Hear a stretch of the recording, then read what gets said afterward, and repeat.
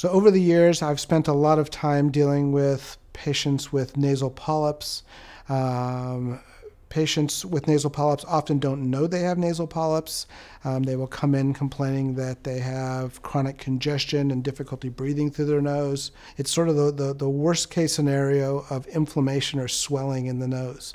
Polyps in and of themselves are not serious like cancer is serious. Polyps do not become in the nose, do not become cancer, and are not that kind of serious. But they are a big problem in terms of your nose and your sinus function.